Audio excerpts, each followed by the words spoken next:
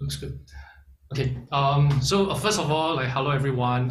Thank you for tuning into this session today, and thank you, Professor Lin, for the invite. I look forward, and also thank you, Dr. Yang, for sharing just now. I really look forward to hearing and learning from everyone here. So I'm Keith, Head of Product Design at Carousel. So in case anyone who is not familiar with Carousel, because I think we have people from outside of Singapore calling in, right? So basically, Carousel is a second-hand marketplace, it's C2C. So I think the most the equivalent I can think of, in places like China, will be like Xianyu and Zhuanzhuan will be the equivalent of such a product in other countries. Prior to joining Carousel, I've been in this the world of design for like quite a few years. I do have a background in electrical and computer engineering, so very different from what I do today. I don't do any circuit boards these days, but really I focus on studying people and actually designing products, for them. I'm also personally interested in the area of sustainability because I believe that design has a role to play to solve like some of the world's biggest problem. Also, as a designer, things that we create will someday end up in a landfill. So I think there's also some sort of responsibility that we have. So outside of IDEO, I'm also an EXCO member at DBCS, just now, like what Professor Lee has mentioned. So recently we hosted a sustainability related design challenge with a ministry in Singapore. Actually, we called designers to submit proposals on how we can build more sustainable products. Because Singapore is very small, and actually there's one thing that I learned is that by 2035, our last landfill will be like filled up. So we have no other options, and we actually need to learn about how to create this circular economy and learn how to be more sustainable. And sustainability sounds like a super big thing, right? Like we have countries meeting to talk about it. We have people protesting over it, and companies pledging to be more sustainable. We have people, spending more money, for like the sustainable options. But these options tend to be more expensive these days. But today, my focus is not about these people. My focus today are the people whom I get to meet through my work every day. So these people don't go on stages to give speeches, but their impact might be actually very small on an individual basis. But as a community coming together, I think their individual impact will accumulate into some like a movement, which is what we call the circular economy. And these are the people rehoming and repurposing items so that they don't end up in an incinerator or a landfill. At least not so soon. We'll try to extend the lifespan of an item as much as possible. I really want to focus on talking about the motivations, the why, behind these people participating in the circular economy. So it's going to be more like a descriptive essay. Today we don't have any means to detect motivation, so I was hoping, to hear something about from Dr. Yang about, can we detect, motivations, emotions a lot more effectively. So what I have is really more like a descriptive essay, a collection of stories about these motivations. So the first group of people in the circular economy will be I call them the environmentally conscious. So generally, they believe in not wasting. So these are the ideal users in the circular economy, right? They care about minimizing their environmental impact. So they buy and sell secondhand, even if it takes a bit of effort and time. So we also hear that people are breaking away from the tradition to wear brand new clothes for Chinese New Year. So we have, as Chinese, we have this tradition. Every Chinese New Year, we need to buy new outfits. So you can see that people are peeling away from the tradition. It's quite a bit of effort, especially if you have to convince like your very traditional elders, in the family. Insia is one of our users on Carousel. She actually goes the extra mile to spruce up her furniture before selling them on the platform. So I'll play this video in a short while. So from this video, you can see how she is motivated to minimize her environmental impact and how she also enjoys the process.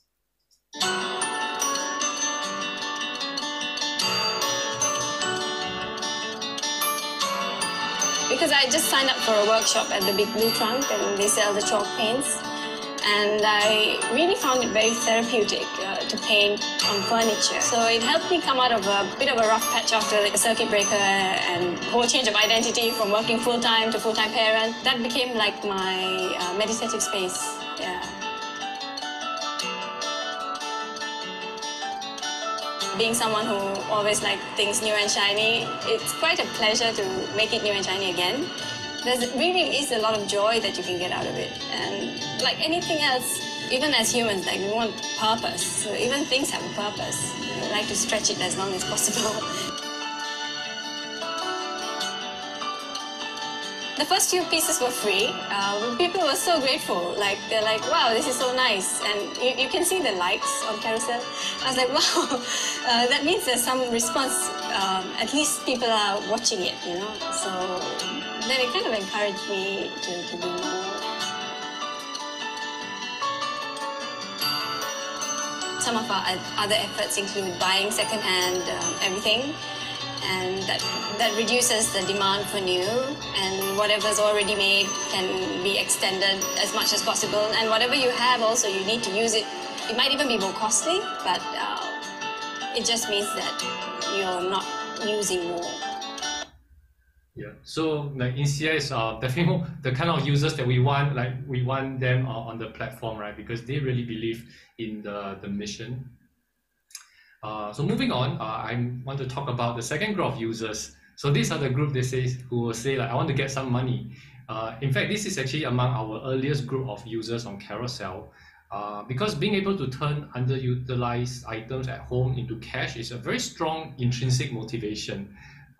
We don't need any bells and whistles. Just the fact that you can get money out from doing something is a strong enough motivation. So you can see here students selling their textbooks. So I studied in the States back then. So I don't know why, but some textbooks are actually way cheaper in Singapore during my time. So I buy it from a bookshop at Clementi. So on top of selling my own used textbooks, I was also buying extra textbooks to sell them on the campus marketplace for a small profit.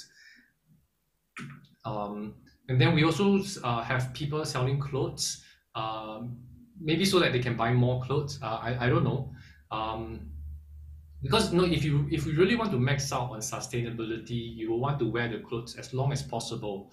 After the clothes is old, you turn them into pajamas, you turn them into rags. You will still be better than. But then I think getting these people to sell their clothes on Carousell or on a second-hand marketplace is still better than throwing the clothes away.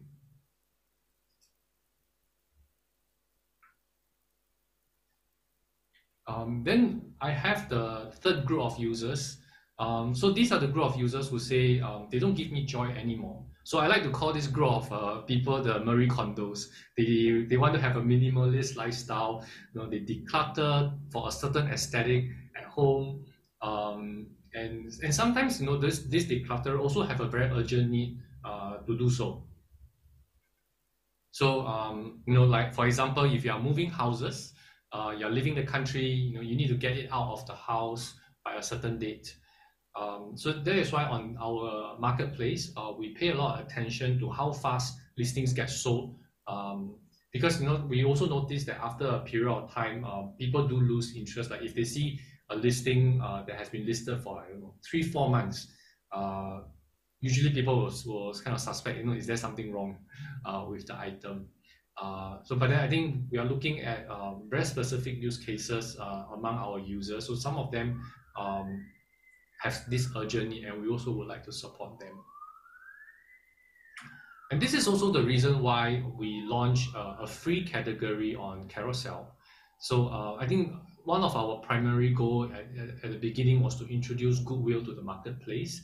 But actually what we realized is that giving things away for free actually help people declutter even faster.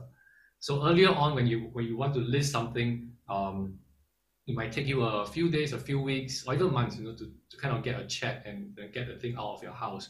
But what I personally experienced is when I listed something for free, within like half an hour, I'll get 10 checks. Everybody wants something for free, and I want to get it out of my house.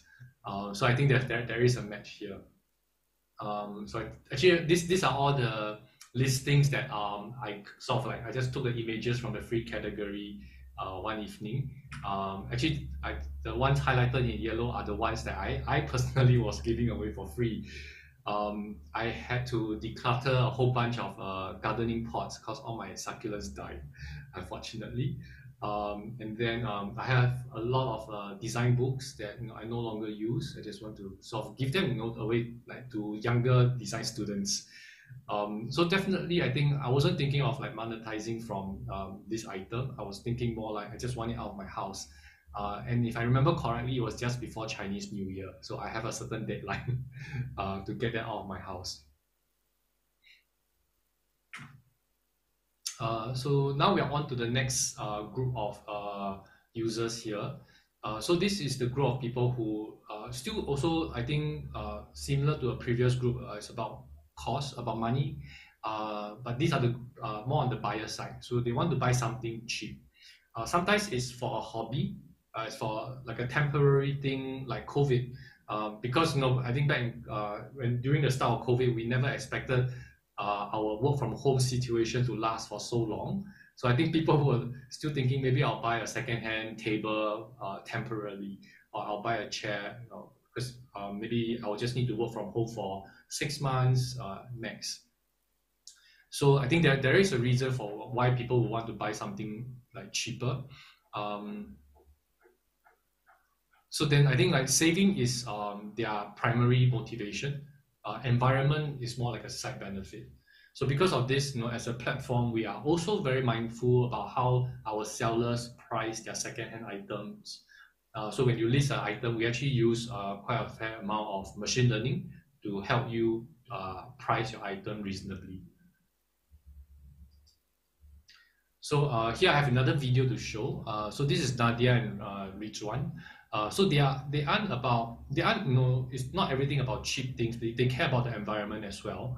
But I think this video, I just want to highlight how savings is also an important value to them. And also increasingly, we are also seeing, if we grow our users based on the different generation, we are seeing the generation of millennials becoming homeowners these days. And they are actually very strong supporters of sustainability. They are the ones looking out for like second-hand furniture to use in their homes.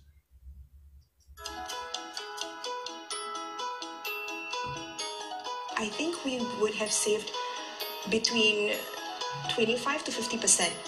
Yeah, it is really as much as that. There are a lot of things on any of these, second-hand, like resellers. And we have saved so much from doing that.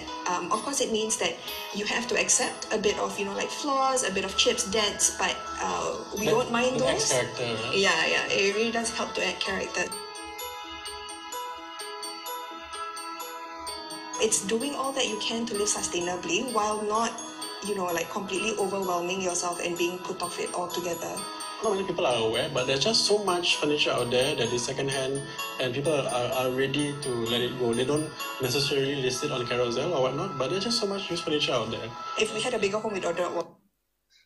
Yeah, so you can see like how they really calculate like how the savings that they have, and I think from them I can see that they do care about the environment, and just that savings is like a sweetener as well, right?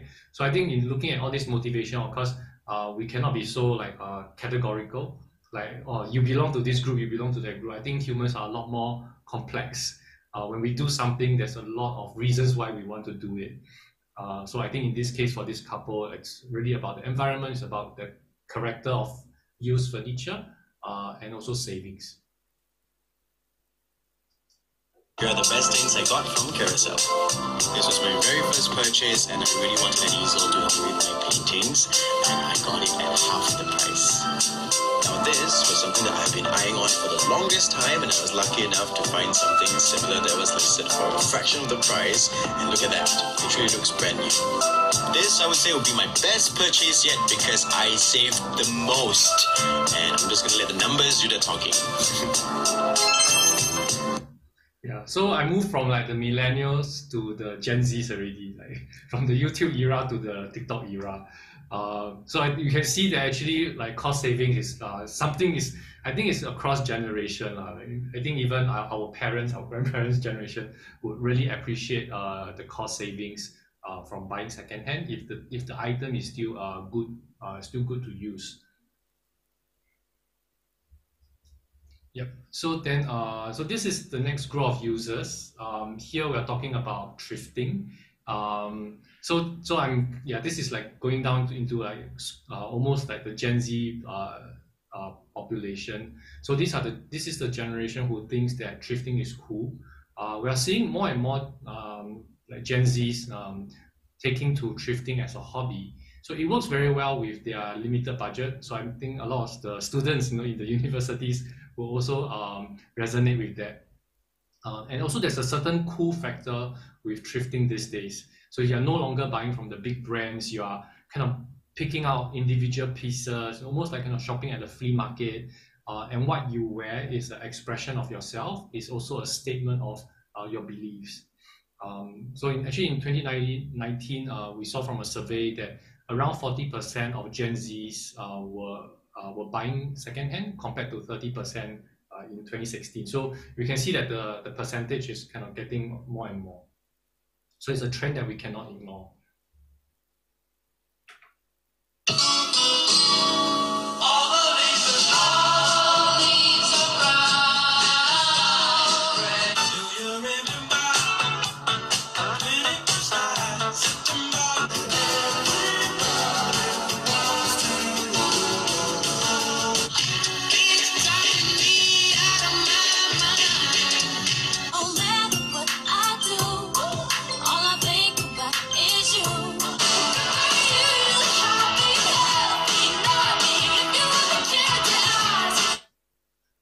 So these are two videos I found on TikTok when I searched for thrifting. So the lady on the left is also someone we work with at Carousell. She's a Carousell user, but we featured her in some marketing campaign before. So her IG handle it's Chinchilla Vintage. So very cool person. She gives tips on how to fix clothes if they are too tight or too loose, and she loves to buy fashion, right? She loves to experiment, mix and match. So you can see that she has a big wardrobe. But how she does it is, she really just buy exclusively from secondhand store, so she can control her budget at the same time, so be responsible to the environment.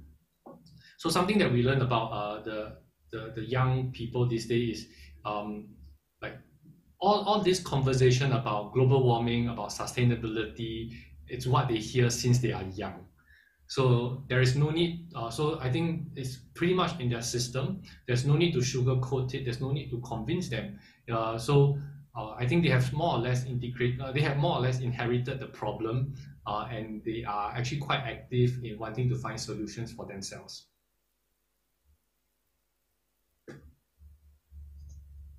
But something we see from this behavior, there is this thing where something can be so good that it's bad, and it is not happening in this part of the world yet. But I think what we saw is also people are also questioning about the environmental and ethical threats from thrifting.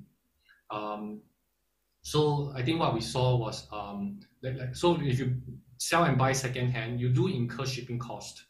And then shipping transport will then contribute to carbon emissions. So thrifting can also drive the prices of secondhand items up. So if what we see, like someone can buy a piece of cloth at $5 from a thrift shop, maybe do some upcycling or do some styling with it and sell it for like $30. So that's like, I don't know, that's like 6 times more. But I mean, there is some value added to the item. I'm not denying that. But I think what has happened is maybe someone really needed that piece of cloth at $5, but it's priced out secondhand. So I think there is these issues that we hear from the other secondhand marketplaces in US, in Europe. So we see this as an emerging trend. So what at the heart of all this issue is still overconsumption. So I think yes, we want to shift people to a second-hand, from buying first-hand to buying second-hand, but at the same time, we also need to look at problems around overconsumption. So I would say that we don't have this problem yet. We need to bring enough people into the second-hand, into the circular economy first, before we look at the problems of overconsumption. So this is the last group of users that I will share today. So these are makers, these are storytellers. They have a lot of valuable skills that they can contribute to the circular economy. So Heng Ling is one of the users on Carousell. So his hobby is to find broken electronics on Carousell, repair them and list them on Carousell to sell. So to the Carousell users out there in the audience, if you have things that are broken, right, you can still sell them, don't throw them away. Because there are people like Heng Ling who actually can see the value in them. He can fix your broken electronics. At the point of time, the Xbox console that I actually gotten was destined for the landfill.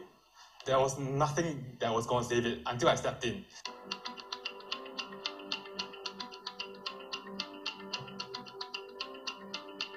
Hi, I'm Hien Ling. I'm 22 years old this year. So by fixing up this console, I managed to give it a second life. I always wanted the Xbox since I was a kid, but I never managed to save up enough for it. So I decided to take up this challenge, and I managed to find the $1 broken capacitor in the Xbox. By switching out this capacitor, I managed to have a fully functional console, and it was amazing when I started it up again and played on it. It was like bringing something dead back to life again. Yeah, so Heng Ling definitely has very unique skills. I'm sure a lot of students at SUTD will also can probably do the same. They can consider creating some side income for themselves, with their skills.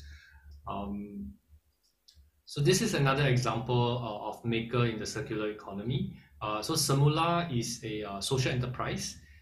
In fact, when I ran the challenge, the design challenge which I mentioned at the start of my talk, they were one of the finalists for the Singapore Design Award. So and then there is this another cafe called Forward Coffee. It's a cafe. I think they have an outlet at NUS. So what Semula and Forward did was they worked together. They recycled all the milk bottles that Forward Cafe was using. So looking at this white and blue, and then made it into furniture. So like what you see here. So looking at the white and blue sort of texture, print, I don't know. I have some guesses like what brand of milk this cafe use. But this is something very visual, right? So every time you see it, you're reminded of the environment that we need to protect. So I think this is not just a thing about recycling the milk bottle, it's also storytelling, trying to get more people to care about the environment. So today, the staff at the cafe also, they still continue to collect the milk bottles for recycling.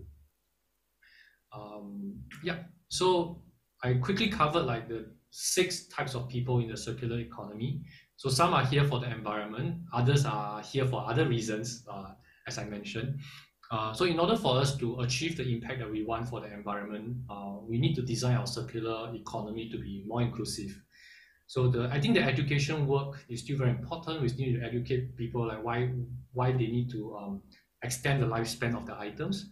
But I think in parallel, we also need to understand what motivates people and draw them in. So if there is some technology for us to understand that and we can cater some experiences based on your motivation, that would be great. So this is some research that Carousell did for our Re-commerce Index report. So this is the maximum number of numbers I can show you. So you can see from the first set of numbers, actually less than half of the people are here for the environment. When we ask them, why are you buying second-hand? So Hong Kong is highest at 45%, and that's even less than half. The users who they care about the environment. So, but you can see a lot of people are here because of the value for money. like 70-80%.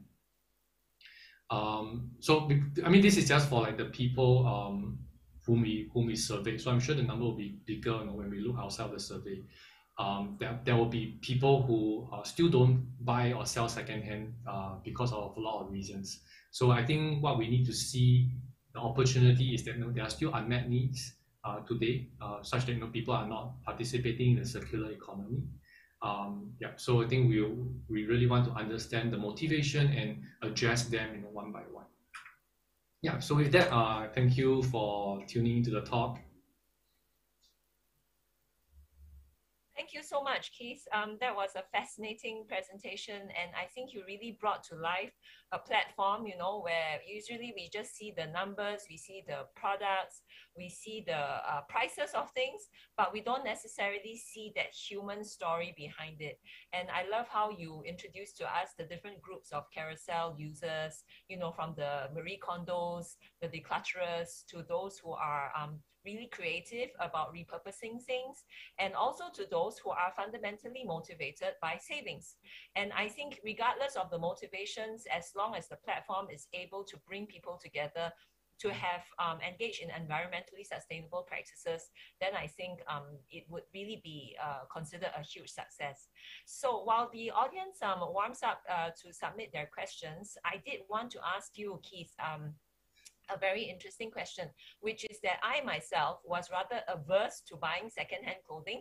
I had a bit of the eek factor, but my teenage daughter was buying all kinds of things, and I was stunned by how good the quality was of secondhand clothing. And I also felt that it was very encouraging to see young people not having that eek factor and embracing these kinds of sustainable purchases. So my question to you is, how can platforms like Carousell be designed to address these kinds of hesitancy or resistance, this kind of people with the eek factor about upcycling and secondhand goods? Yeah, so okay, I'm probably also the same, right? Like in terms of like secondhand clothes, I'm like, should I even consider it? Like I have no qualms buying like furniture, electronics, because like they are in the space, but they don't I don't know, they're not on me. So, but with clothing, I get a bit more personal. But I think what we saw actually interestingly on our platform, a good amount of our inventory is brand new clothes. It's just that people bought it, never wore it. It was always on the hanger. Some even still had a tag attached to it. So yeah, so actually these are as good as buying from the shop. So I think from a platform perspective, we are thinking that we need to do better in helping people discover like what they need and what they want, you know, from this second-hand marketplace. So I think that's on one hand of it. I think some is like maybe if you buy it like once or if you wore it once or twice, they are actually also as good as new. I mean, you buy from a shop, someone had tried on the clothes before you, right? So yeah, so I think on the platform we need to organize our inventory a lot better and also help people discover the kind of secondhand that they're comfortable with. Then I think on another hand, it's also about I think what makes secondhand tick for the young people these days is the cool factor. So I think there's also something that we will need to look at. In fact, some of the more expensive clothings, we also see that there is quite a bit of demand for it. So let's say you're looking at brands like Prada or like Gucci, like they do have a lot of very good quality items. Some are like limited collections. So actually these are also highly coveted. I think we also need to figure out, you know, what is it that people want and how can we surface it to them. Wonderful. I'm happy to report that another bonus is I actually found a dress that was sold out at the store, but a few months later, someone sold a twice-worn version of it for half the price that I would have had to pay. So you can consider me a happy convert to the upcycling pool. So thank you so much, Keith, for that excellent sharing. So good to learn more about a platform that I'm a very, very fond user.